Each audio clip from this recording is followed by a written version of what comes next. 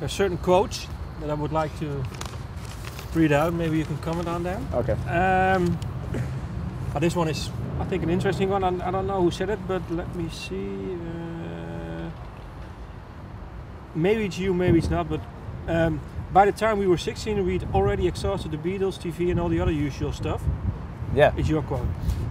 You've got to dig deeper. Yeah. Aren't the Beatles deep enough? No, I mean, you discover the Beatles, and then you discover like maybe the Beach Boys and Love, and then you go from there to maybe Velvet Underground and stuff like that, and then you go from Velvet Underground, you take it to so many John Cale, and you take it to so many different places, and the same for like, you find the Smiths and you discover the Associates and the Chameleons and Jesus and Mary Chain, and you just go on and on and on, and bands like Orange Juice, Fire Engines, and Aztec Camera, and it's just, if you look further back, you look at influences for bands, you can see where they get the influence from. You go back and back and back and back, and there's so many bands, and we're all very greedy for music, so that's where, I consider bands like the Beatles, Led Zeppelin, the Doors to some extent, and Rolling Stones, they're like your bread and butter bands, You're kind of like, okay, everyone knows them, great music, and then you got to dig deeper, because you can't, there's so much music out there, be lazy just to stick with that, But a lot of people do, but I wasn't stimulated in that way. I needed to find more. What was the best, most recent discovery you've made? Most recent best discovery. I've actually been listening to a lot of the Shangri-Las recently because I want to work a lot on my harmonies for songs on the new material I've been working on. And I thought, why not go back to Phil Spector, the guy who did it the best, and I thought, well, okay, so I got some music by the Crystals and the Shangri-Las, and I've been listening to it over and over again. Some of those songs are really sad subject matters, like leader of the pack and all that. It's like the guy dies and stuff like that, and everyone's like, oh, I'm the leader of the pack. But yeah, I mean, they're all about heartbreak, and which we have in common, but harmonies are good, and I've been researching a lot of them recently, so yeah. Sounds good. People can get quite aggressive with you for dressing a bit dandy, but it never put me off. I just prance around town and deal with it. Yeah. How do you deal with it?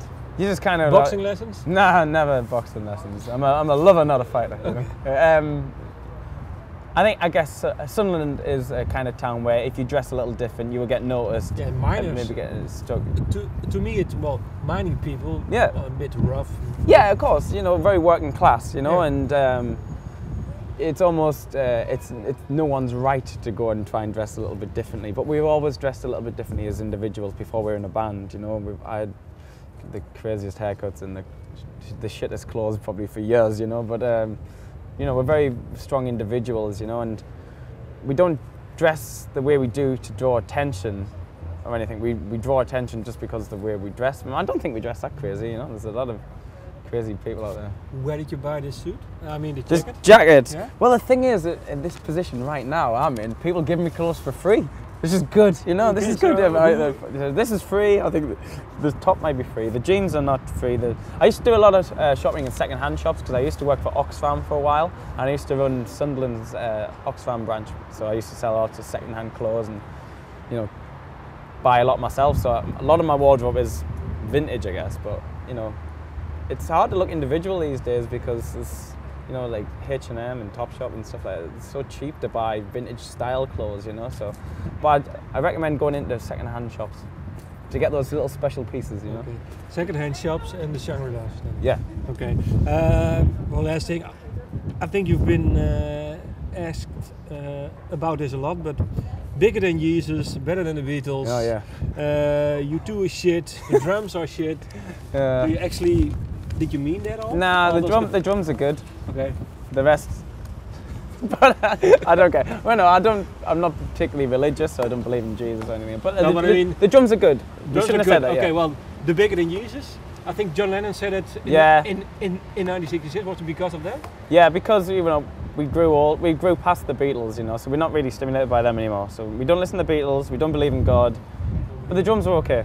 Drums are U2. You two can fuck off. They're so irrelevant now. They were important. If they stayed how they were, they're very important. Then let's create a new one.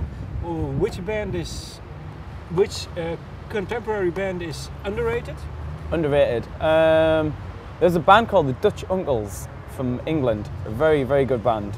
Okay, and which band is mostly overrated? U2. No, I mean Contemporary. band. Overrated. I like the XX album, but they get a lot of attention, I guess. I don't know. It's not a battle of attention. I don't know. It depends. You become a victim of your own success. If you succeed, then people hate you. You know. I guess the vaccines they'll be kind of experiencing a little bit of that because I actually think the vaccine record's good, but no matter what they put out, because they had so much hype, so many people are going to say, "Oh, this is shit," you know. But I don't know. The vaccines are good, but we're better than everyone live anyway.